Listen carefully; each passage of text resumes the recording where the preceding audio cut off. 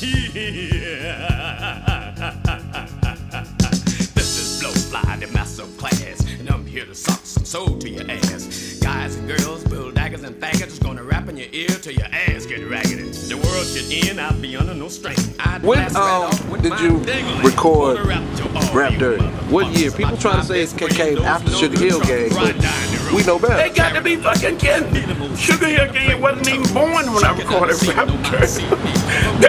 So you tell, to show you how it is, Rapp Dirty was recorded on a 2-track. In the 50s, you had 2 tracks.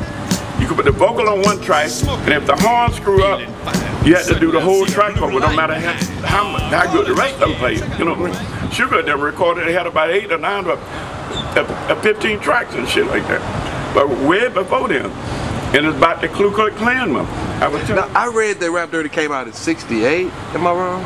No, it came out in the mid-60s, but it recorded in the 50s and it released out of the country. Wow. Some other places.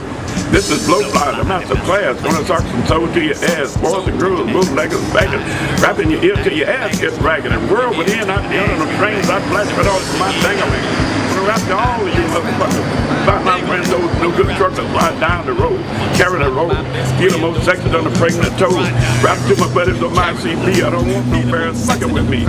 Bears is the police. The other people, you put bears, I mean bears come out. No, motherfucker, bears are cops. That's what they call cops. And it was a true story. I ride in the state of Alabama, and when in this bar, he got into it with them rednecks. And I let them hit me, and he'd come back and body slam there. The car come over there and say, he's supposed to be working on them. He come in and call us a redneck cracker. So y'all are a redneck cracker. They call them a redneck niggas. That's what I... There's so many rap artists who will sample or replay TK records. Not just TK, my shit, especially my shit, because I did live bands. The people said, you sample more than anybody out there. Even all them boys, LL Cool J them sample your shit. I said, because one thing you cannot copy is a live band. I said, you got bitches call themselves stars, don't know what to do with a live band. You got a live band in the studio. Y'all like that listen. You got to tell the bass player what to play. Explain it to them, no matter how good they are. And a lot of them people can't do that shit. Just boom, boom, boom, boom, boom, don't get it. Get it. A, C, F, A. You got to give them notes like that, and I memorized that. So the most sample person I. My argument is TK Records, and I guess Clarence Reid as well, made the sound of what we know as rap music today. Yeah, because, and I did it from live. That's the difference in sampling. But I like, one thing I told me, but everybody, and Henry told me, say, why is Clarence never, Blowfly never been in no trouble for sampling? I don't sample them, but I record it live and they sample me. You know, because you can't copy a live band. You know, you have to, that's good when you get a live band and play that real shit. How do you feel about being sampled so much? Is it an honor, or are you like, yeah, well, my people and Henry, blah, blah, blah, blah. I know it's hard because they wouldn't sample you if you didn't have something going. You know, as long as they get me, they didn't want to pay you, have to go through, spend money with lawyers to get paid to sample that stuff, you know.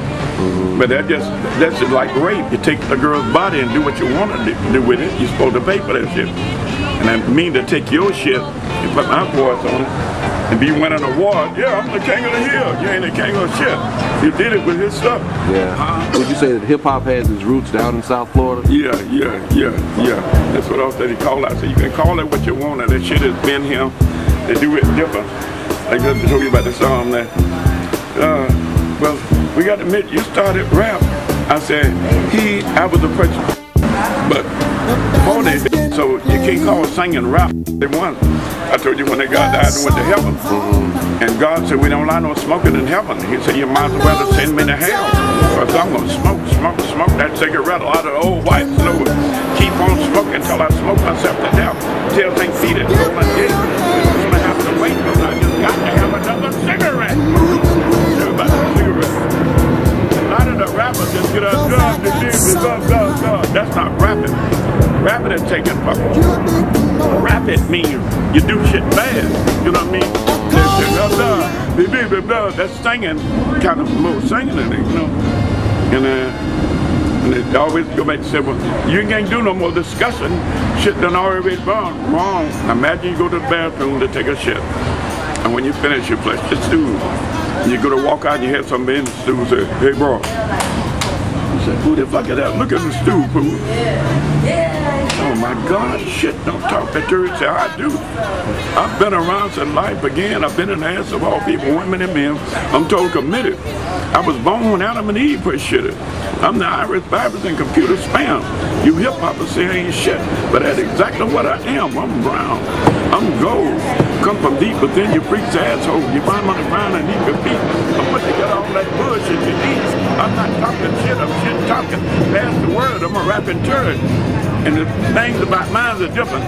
No matter how disgusting, like Rapp Dirty, there's always some truth to that. The one thing on earth ain't been virgins have Adam and Eve is food. That's when I came and I said, how come it must be treasure? Hip-hoppers and rich punks in that expensive restaurant, there's the doom. Take a look at that food you're about to consume. It jumps from the past. It comes out of John the Baptist and Mary Magdalene's ass, which it did. The earth is like that. All the food, the shit, and shoot off the shit is in this, the float. And all they do is recycle. The turds say, I don't look like it, I don't smell like it, I don't taste like it, but I recycle shit. I got one last question. How did you come up with the term rap for Rapp Dirty? How did you come up with the term rap for the song Rapp Dirty? How did that happen? Well, they've been, like I said, rappers started in the father said, what is he doing?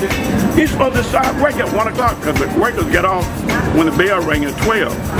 That's the way back in the early 40s. And they better have their ass back working at 1 o'clock. And be like, okay, yeah, talk like this, hey man, how you doing? That ain't rapping, somebody call it rapping. Hey bro, I'm tired of this shit, you know, I work my ass off, motherfucker pay me $3 that's rapping, take it as a rap stuff. That Rapp Dirty. And Rapp Dirty was from Georgia, like it's Coker just talking about the good buddy. They think they know. He from there, and apparently don't know. How you doing, good buddy? And the man got mad. The young boy said, thank you, Chris, I'm your good buddy. You don't know what a good buddy is. Like I said, a good buddy is a male friend of yours to lick your ass, clean, and swallow your cum. That is a good buddy. It's been like that since the beginning of time. And you can't change phrases. Come to me, baby. Ooh, let me be your rocking chair. Just rock me way from here. Let your arms shelter me from all hurt and pain. Light my heart with your everlasting flame. Ooh, take